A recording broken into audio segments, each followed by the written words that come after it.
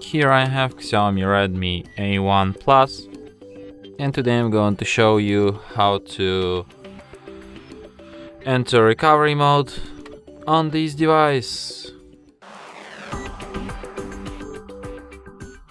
So to do this, firstly you have to turn your device off by holding down power key, and after it turns off completely you have to hold down combination of keys power key plus volume up at the same time for a couple of seconds like this, and after screen turns on you can release power key and keep holding only volume up.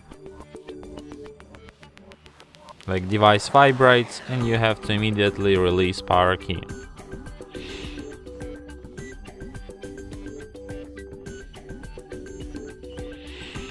And after that you will end up in recovery mode.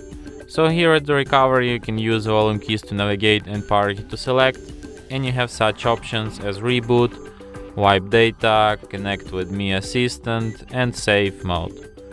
So if you want to quit this mode, just select an option reboot, then reboot to system, and your device will be restarted as usual. And that's it. Thanks for watching. If you find this tutorial useful, don't forget to hit that like button and subscribe to our channel.